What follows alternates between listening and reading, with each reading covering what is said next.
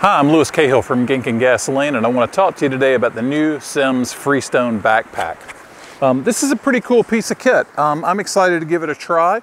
Really well made, 330 denier ripstop nylon, lightweight but really durable and well constructed. It's got great foam woven back here. It keeps you from sweating when you're carrying.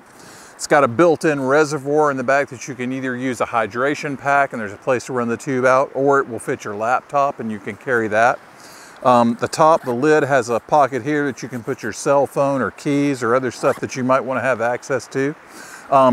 It has a loop here for a net and Velcro for a fly patch, as well as tool docks on the strap. So you can wear this thing to actually fish out of, or you could wear it with the chest pack and hike in somewhere and carry your camping stuff in here and your fishing stuff in the chest pack. And I gather that the chest pack, I do not have it, but docks to this somehow, and it's an integrated system. So that's pretty cool.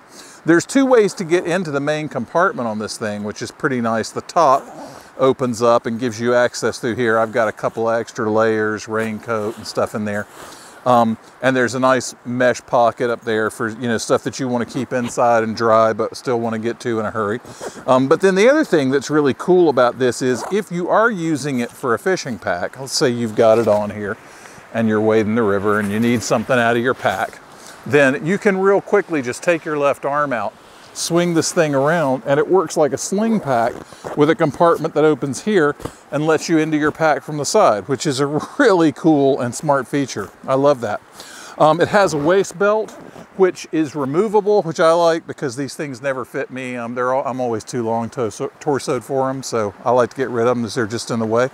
And then another nifty feature down here, it has a little pocket that unzips and out pops a rain fly that's tethered to it, and you can just stretch this over the pack, and that way if it starts to rain you can cover everything up and keep dry while you're hiking, and then pull it off and stash it away again and it's out of the way.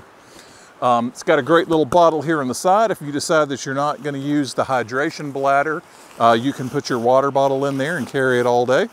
And as you can see, since I keep turning this thing upside down, it isn't really at risk of falling out. That water bottle stays in there really nicely.